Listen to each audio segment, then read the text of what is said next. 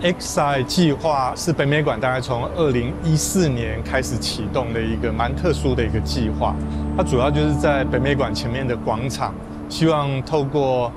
当代艺术跟建筑空间去相互整合的一个跨领域的一个计划。XI 那么多届，其实说第一届是就以 XI 为题目，然后接下来几乎每一届都会有主题。那今年评审讨论其实一个比较重大的决定，说又回来到 XI 的这个原本这个非常开放性的主题，也就不用特殊的命题去限制整个那个创作发想的方向。这一次的获选团队，他们叫蓝屋啊，那他们也推出一个同名的作品叫蓝屋。在这个当中，他们试图把感知啊跟这个空间结构去融合在一起。这个作品在北美馆前广场跟这个大的阶梯，它透过跟这个地形上面的这些变化所形成的不同尺度，还有这些内外的这个开放性，那整个会形成一个看起来有某种的温暖记忆，同时又未来，同时非常的身体感知，那同时其实又非常抽象，这样的一个非常多重的一个感知的一个辩证。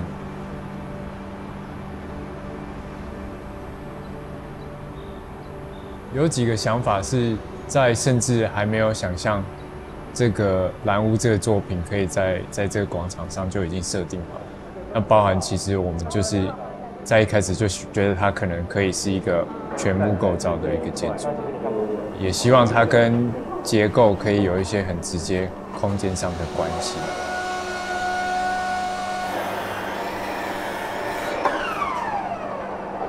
还有一个就是广场上真的蛮热的，那我们要怎么样子去兼具一个有互动性，但同时又可以就是遮阴功能的一个空间？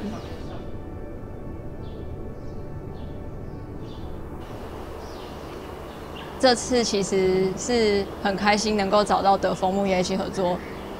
他们在专业上给我们非常多的建议，然后跟实验。然后我觉得最大的挑战，就我们团队里面的成员，就是有像是在东京的结构工程师跟家，然后在伦敦的浩文跟 Bernice， 然后再加上在台湾的这几位成员，大家都是分散在不同城市里面，所以我们只能在线上这样子，然后又要跨时区的，能够参与的人也都会陆陆续续的在不同阶段加入，然后贡献自己的专业这样子。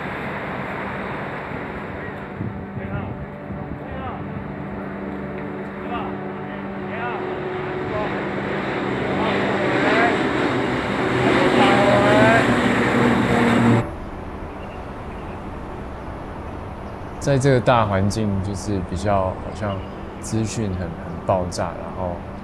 很多的事情在发生，我们就是想要在这个广场上创造一个比较安静，然后比较内向、内敛的空间。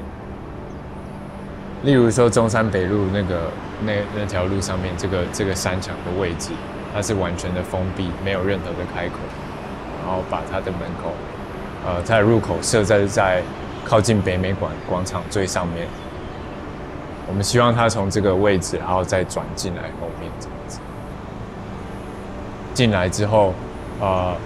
这些天井的开口的位置啊、大小，也是去避掉周遭我们已认知的这个环境。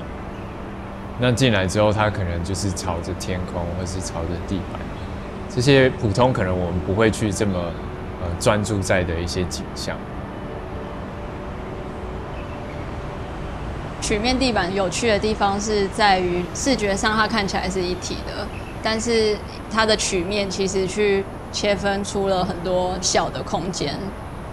在这个你的小空间里面，你又可以好像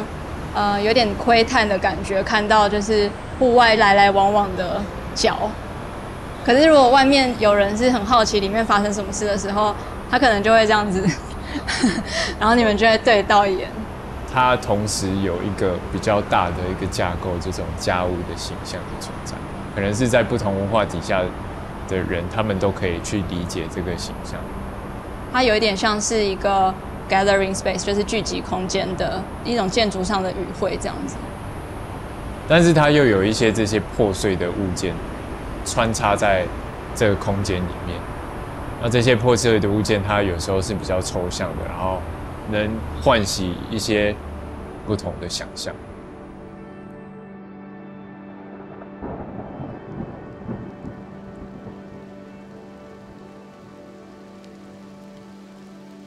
多数我们看到的蓝色，在大自然里都是一种光学的折射。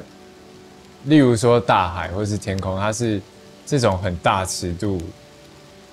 大到一个尺度是我们没有办法去理解的。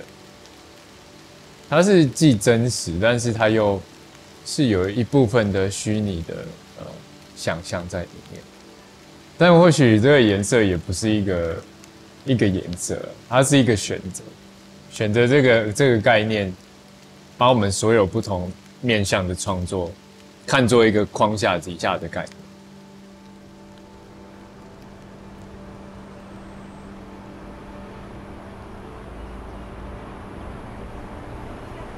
蓝屋这个作品也不只是一个空间的装置，它也包含，因为这是所有的公众计划是我们自己策划的，我们称为蓝屋研究。它是以五感作为一个去体验或理解空间的方式。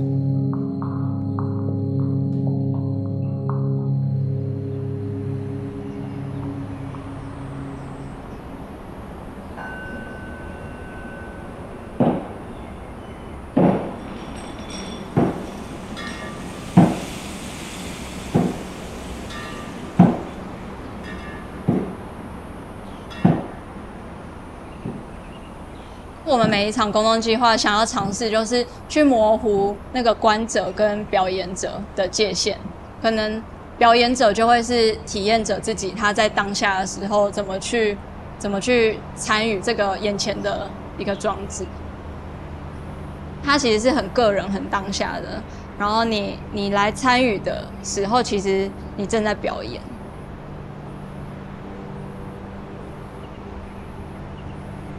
我们蛮希望可以透过建筑形体上的塑造，或者是这些公众计划，然后还有在建筑里面有看到那个蓝字的这种小任务卡，其实都是希望可以让来这边的人可以发现自己的身体跟建筑的关系是什么，跟空间的关系是什么。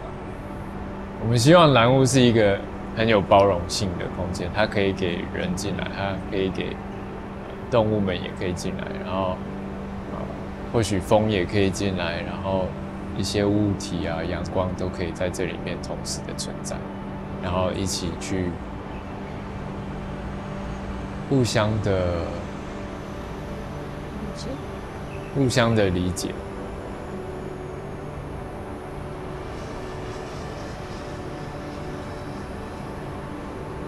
我还是相信说，那个建筑很核心的事情，其实是身体感知，然后记忆，这个其实非常感受性的事情。那不管他的创作的那个方式，或者最后被呈现、被阅读、被经验的方式，其实都跟人群，然后我们跟环境、跟自然、跟时间的对话，其实连接在一起。它其实并不抽象。蓝屋同时也试图打开另外一个事情，就是未来。因为这几年大量的这些数位化，其实没在这样的摆荡的状态。那在这样的未来，跟刚刚提到建筑非常核心的这个身体的感知的经验，怎么样找到一个对话的方式，或怎么样找到一个互相融入的方式？所以蓝屋其实是既记忆又未来的。XI 发展到现在已经第9年，这个当中当然有很多的挑战跟计划，可能会遇到的瓶颈。那我们今年北美馆的扩建计划台北艺术园区也正式的启动，这也是我们启动新一轮的 XI 的一个创新的可能性。